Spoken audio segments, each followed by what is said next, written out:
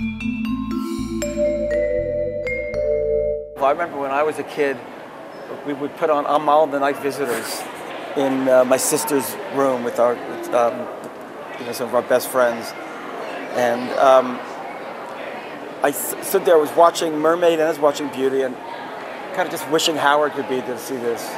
Because, I remember seeing pictures of Howard doing an Aladdin when he was a kid. And that led to us writing the Aladdin when we were adults. And it's the genesis of everything. It's where you plant the seeds. The kids are getting a master class in the course of one weekend on how to improve their skills, how to make their work better, and how to keep going. And they're encouraged. And I think the biggest encouragement is seeing other young kids doing it as well. And it's fun. I see people that are passionate about it, and they're all ages, and I see the teachers that are passionate about it. I'm passionate about what I do, and I'm a professional lighting designer, and I do that, and people pay me to do it professionally. These teachers are as passionate about these kids putting on the show or learning how to put on a show. It's months of hard work to get it right. It means collaboration. And what does that mean? It means that a work ethic, which is sorely needed in our country, is building. It means the idea that we work as a team is there, and that's critical for all societies, and it brings civility to society. I think of what we do as like building a house, being an architect, constructing something that people can inhabit and make their own. And this is the ultimate test of that, seeing it on kids, because they're making it their own. They're taking the structure that we created and then breathing their life into it.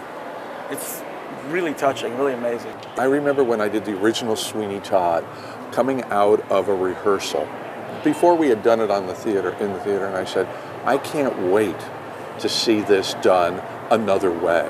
And of course, it is one of the great musicals of the 20th century. I didn't know that beforehand. I thought it was, but and when I see it done in a school or wherever they're doing it, with whatever facilities they have, it's always exciting to see. They haven't been tainted, they're not jaded, they haven't been conditioned by, they're not afraid. They're not afraid to fail. It's a great thing. And they're not afraid to experiment.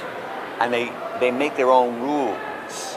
And they honor the material, but they do it with their own contemporary sensibilities. I started way back in high school. I was on the stage crew, and I thought this would be a fun thing to do. So I've been lighting shows ever since I got to New York when I was in my early 20s. Kids who are not good singers, not good dancers, not good actors, and don't aspire to be anything like that, can get into the lighting, set design, the set construction, costuming, all of those things which are essential elements to make the brain of the audience go to another world and travel from their seat to the stage, which is what magic of theater is all about.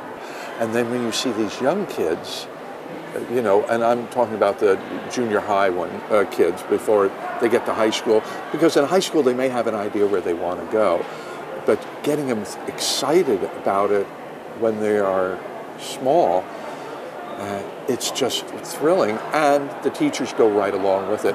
And hopefully there'll be somebody taking my place that is sitting here learning today will think this is really the cool thing to do, and will move right along and do it.